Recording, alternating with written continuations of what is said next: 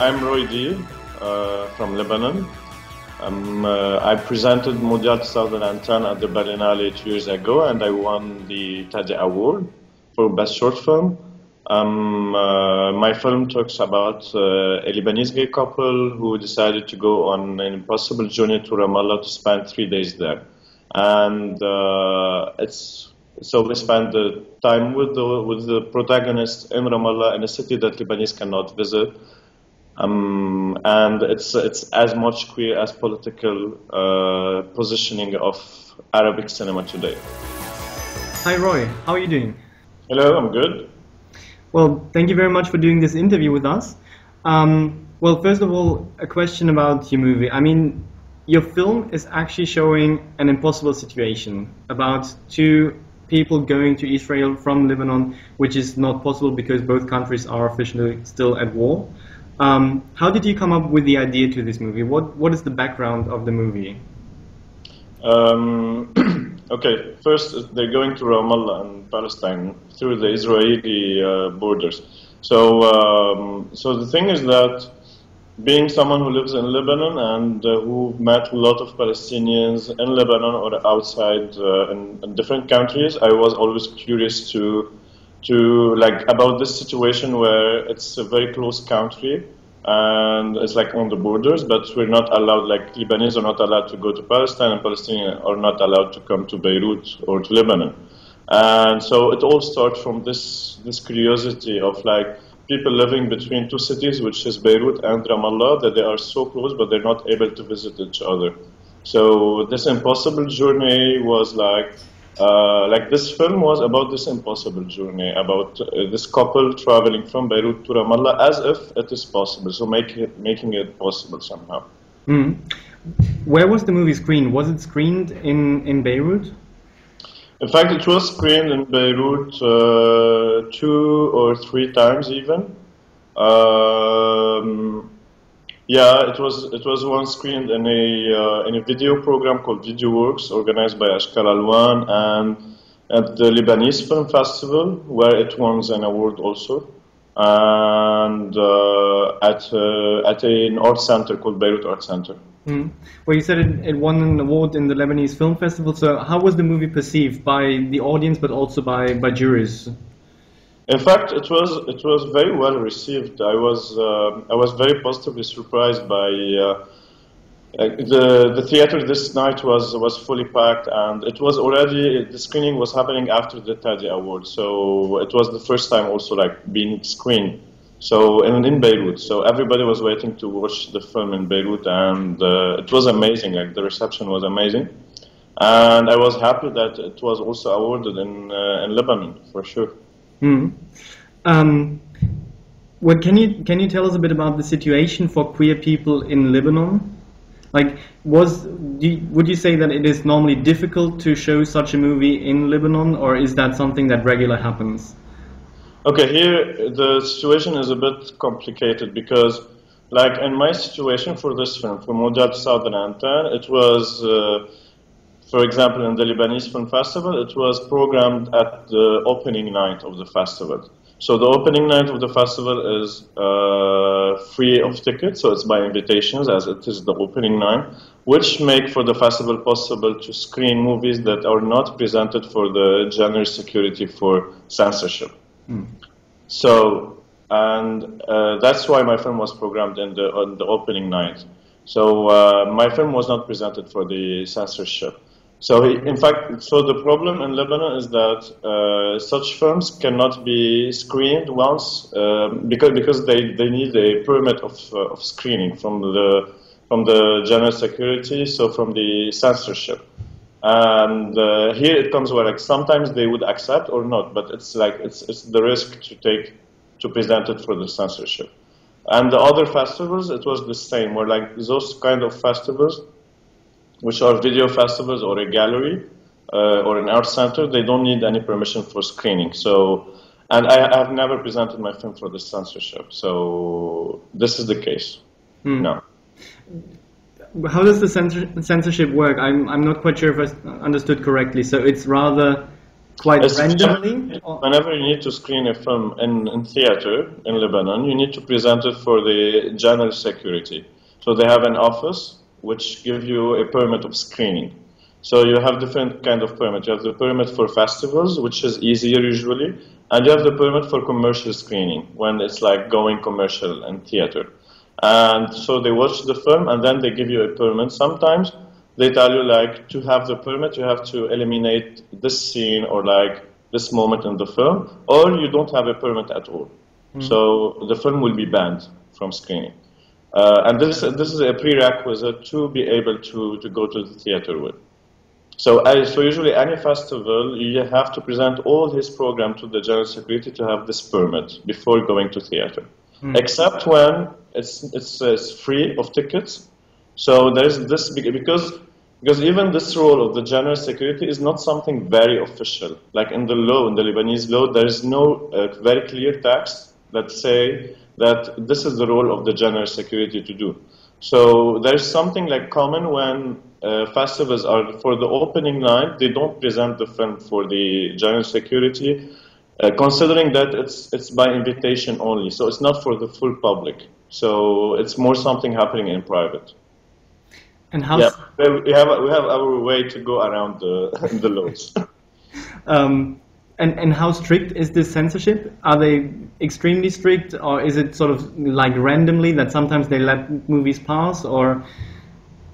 It is like we have. It's how to say, like taboos or somehow religion, politics. Politics when it comes to to criticize president mainly, and so you cannot criticize the president. You cannot criticize the religion people. Religion, I mean, like cardinals or like the sheikh or and sex comes the third, like it's the lesser taboo possible. So you can have a lot of films with sexual content, nudity, and then sometimes it's put off for like 18 and plus. But it is still, but in fact it's different when it's queer. So when it's queer, there is like they're more strict. Okay. Would you say that there is sort of like a queer film history in Lebanon or in the Arabic-speaking world? Unfortunately, not that much. In fact, no, not that. Like we have. Like personally, the films that I have seen are films where they're portraying a queer character as a secondary role, or like someone who have one scene in a film, and usually most of the time it's more of a stereotype of a queer character. So if it's the gay man, so it's more the more effeminate, or like it's usually to a negative stereotyping image of queer. It's very rare to see a film where the main role or like the main story is talking about a queer gay person. Yeah, that's more or less the situation. And this was part of like in Mondial. It was very essential for me that we're going with this couple that is a gay couple, and at the same time we don't see them, and we're talking about something that's very political. So it's a very, for me, Mondial Southern Antenna is as much political as much queer, and queer is political in the situation of Mondial Southern Antenna. But like having them as the main protagonists was essential also as a political positioning towards the Arab cinema also. So the absence was actually a statement, a political statement. Yes, somehow, because also it is an impossible journey. So I didn't want to go into this magic of having really those person in Ramallah. I wanted always to have this distance where we as an audience we're always questioning if they really were able to make it or not. And like if cinema is capable of doing this magic of like putting people in different spaces, I didn't want to go to use this tool to the end where we even like it's changing reality somehow. So I wanted it only to question more than to create a different space. Mm. To me, it sounds also a bit like that. There are obviously quite a few obstacles when you're shooting a movie with queer content, but at the same time, those obstacles actually force you to be more creative, it seems, to go around. You know, the problem with in countries where there's censorship and there's like you have all those constraints. The problem is that a lot of artists start to do auto censorship before like presenting their work. Or like even while writing or like while filming, they start thinking about the censorship in the creative process. So they do what we call an auto censorship, but this is a big problem happening in all the countries where there is this kind of censorship. And yeah, it's a challenge how to always like try to think and to act with the maximum freedom that you want to, and then go with the like and wait to see what will happen after. Like recently, my last project I was working on, I was filming in Lebanon. So and part of the censorship is that you have to present a permit of shooting also. Like so, when you start working on a film, you go and present a script, and they give you a permit of shooting. And then you shoot, and then when you present for the censorship, for the screening, you have to present the permit of shooting that you had from the beginning.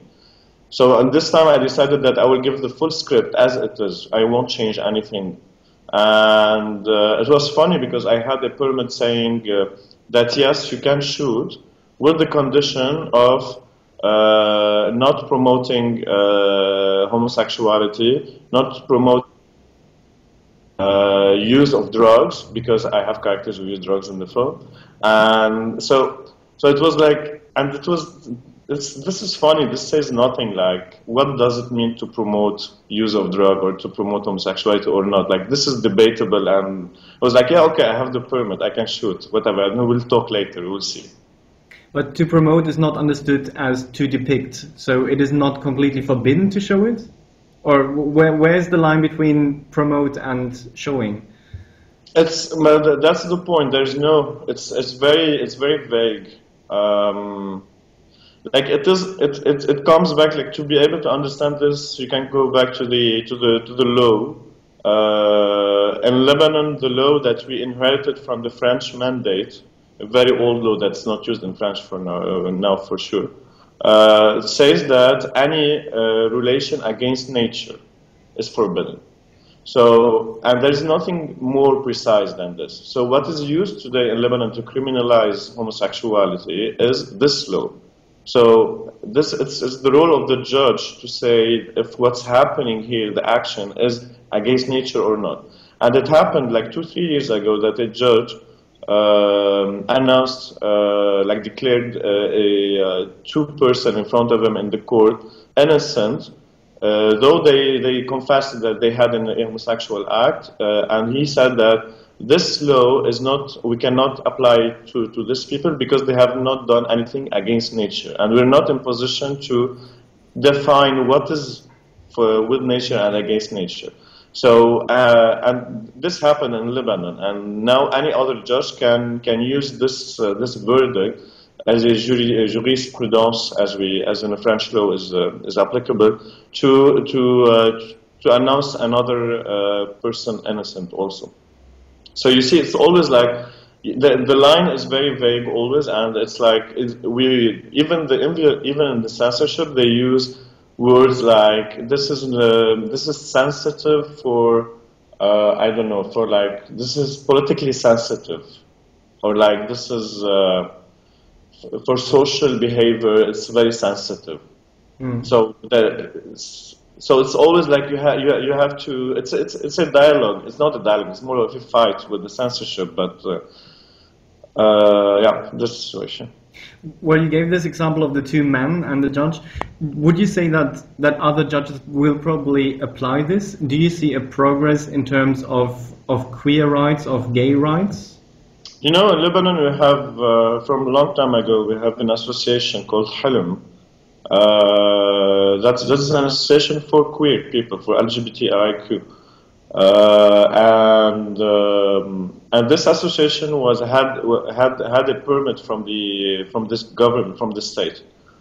Also, like in a very tricky way, because in the French law, when you present also the paper to the state, and if they don't reply in 2 months, you're automatically legal. So that's what we inherited also from the French, and it was applicable for this association. And they've been working in Lebanon for a long time and doing advocacies, and they have their center. What was the question? The question was if you see a progress in terms of gay rights. Yeah, so like there's a lot of work of advocacy. There's a lot of work with lawyers. There's publications like this case of this judge was like published in a book about like a whole research about the work of law and the cases in Lebanon that was under the same law of like against nature, what happened in each case. And there's also associations doing workshops with lawyers to talk about this law specifically. So yeah, things are moving very slowly, but they are. But they're moving. To come back to your movie, you said it was screened in Lebanon after it was in the festival in Berlin, and then later it was screened in the Lebanese Film Festival. Would you say that there was an impact that the Teddy Award had on the movie? Yeah, for sure. Like, in fact, the premiere of the film was at the Berlinale, so it was the first time to screen the film. And yeah, like the film now have been shown in more than, I don't know, 20, 25 film festivals around the world. It won 8 awards. I have received a lot of invitations from a lot of festivals because it was awarded at the Teddy. So and for sure, yeah, like this award gave a huge visibility for the film, and it is very special to me because, like, you know, this film was part of the Forum Expanded section at the Berlinale, which is the most recent section of the festival. It's the section where artists and filmmakers are presenting their work between video and video installation and film. So, and this work, and I come also from a background of contemporary art artist, so I work between film and video installation and video. And this film, I was always wondering if, like, those categories of video, film, experimental, I'm not very fan of, let's say. So it was at the Forum Expanded, and like suddenly it was like, wow, it was awarded the Teddy, and it opened a whole spectrum for sure. And apart from the impact on the movie, would you also say that it had a personal impact on you? I mean, how did you feel when you got the award for the movie? It was a huge surprise because I always tell this story about Uli from the Firm Expanded section. One day before, we were having a dinner with all the people from the Firm Expanded, and he was like, I have tickets for you for a party happening tomorrow night. I was like, no, I'm going to the Teddy ceremony. He was like, no, are you sure? Like, this is a huge party, you will have fun. I was like, no, I'm sure I'm going to the Teddy Award. And he was like, yeah, okay, that's fine.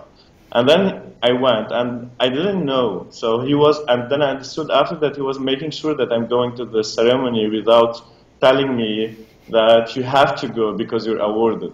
So it was a huge surprise for me. And the funny thing is that before going, I was with my friend where I was staying in Berlin, and she was like, come on, let's put a tie and let's dress as fancy as like going on red carpet. I was like, no, come on. It's like, yeah, let's do it.